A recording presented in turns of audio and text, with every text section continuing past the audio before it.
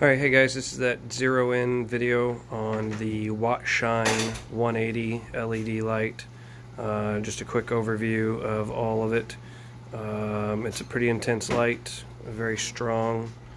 You'll see my corals here. They do pretty well underneath of it with it turned down at its lowest setting. I only run it at about 5% on the white and maybe under 20% on the blue. It does very well on all of the different styles of coral, from Galaxias to Zoes to a little brain up there, some starry polyps down here. So I don't have anything too crazy yet. My duster doesn't mind it. He's been out full blast lately. Also pretty new corals, but I will tell you, this little polyp center camera here was a starry polyp that I had started up here. And it was much more to it. It almost got cooked and killed from being up there. It was too strong, even with it turned all the way down.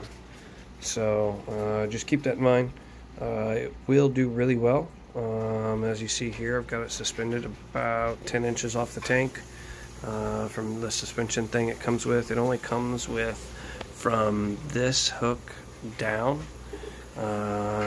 Comes with 2 cables that I feel are relatively short, to be honest. If you're going to do any kind of movement or suspension from a long area, I had to add extension cords to them to reach down where I need it to get to my timers and stuff on my surge protectors. And that's the other part. You only get 2 settings. This is your blue side dial controller with power on and off, and then your power out, no daisy chain ability.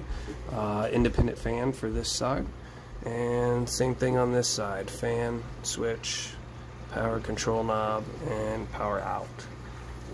And that's really all you get with it.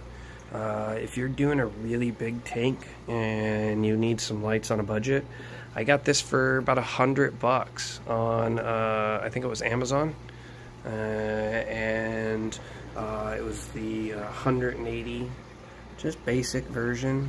You can even get them a little cheaper now. Matter of fact, I'll probably be listing mine soon.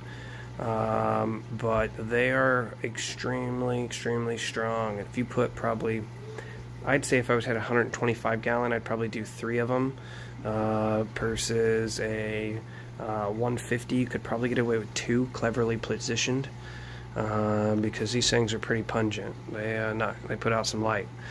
And again, as you see, mine's turned all the way down. So I'll give you just a look at the tank with the lights off here. That's the blue off, just the white, again running only about 5%.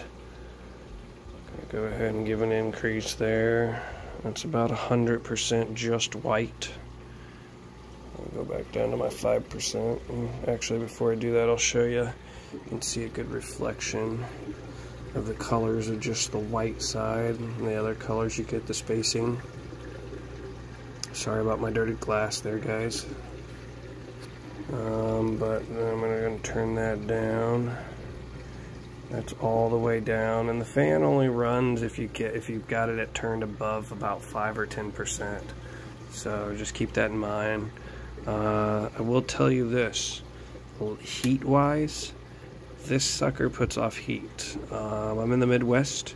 If you know anything about the Midwest right now, it's pretty cold. About 30 degrees outside. See my blues there. I'm going to kind of cook those up to where I normally keep them. You can check my blue light video out on those. But it keeps it cold and outside. And this light is keeping my tank on its own at a nice 77 by itself. And that's with the top I had left it open earlier. And normally if I keep that top closed, it'll stay at 80 degrees in there with just that light. I don't have any heater on at all. So I don't necessarily recommend that, but it does work. So just keep that in mind. Again, this is the WattShine 180. It's done fairly well. These corals are new, I will tell you that. I mean, you can tell by looking at my tank here. It's about a year-old tank with the corals about 3 to 4 weeks old. My anemone hates the light. It's way too strong for it. It hides in the back most of the time.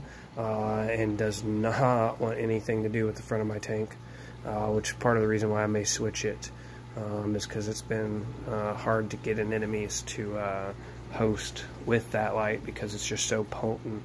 And again, you're looking at my tank right now with it at turned down almost to its minimum. So as you can see, it's a pretty strong spotlight there, and I do have it, you know, 10 inches or more suspended there. So and as you can see there, the lights there. I'll turn off the whites just so you can get one look at the blues just in there on their own. But so that's the Washine 180. If you guys have any questions, feel free to hit me up, and hope it was helpful. Thanks.